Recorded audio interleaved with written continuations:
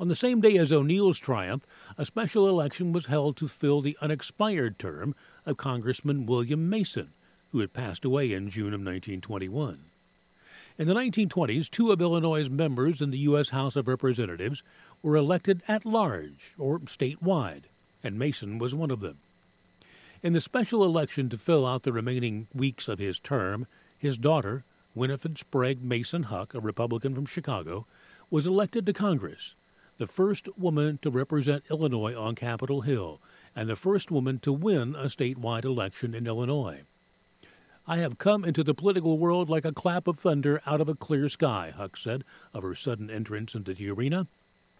"I'm going to take my 4 children to Washington and get busy." Memories of World War I were still fresh in the minds of many Americans at that time.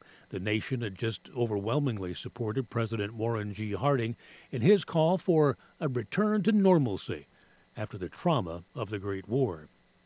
When Huck arrived in Washington, her views were similar to those of many Americans who did not wish to see the nation pulled into another foreign war.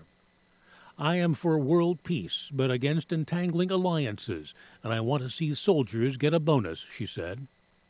But Huck's time in Congress was very short. On the same day she won the special election for a 14-week term, she lost the race for a full 2-year term. This limitation did not deter her from speaking out on issues important to her, including better child labor laws and amending the Constitution to require all war declarations to be put up for a popular vote.